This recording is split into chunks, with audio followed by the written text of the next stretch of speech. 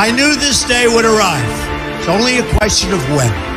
And I knew the American people would rise above it and vote for the future they deserve. The only thing that can stop this corrupt machine is you. The only force strong enough to save our country is us. The only people brave enough to vote out this corrupt establishment is you, the American people. Our great civilization has come upon a moment of reckoning. I didn't need to do this, folks, believe me. I built a great company, and I had a wonderful life.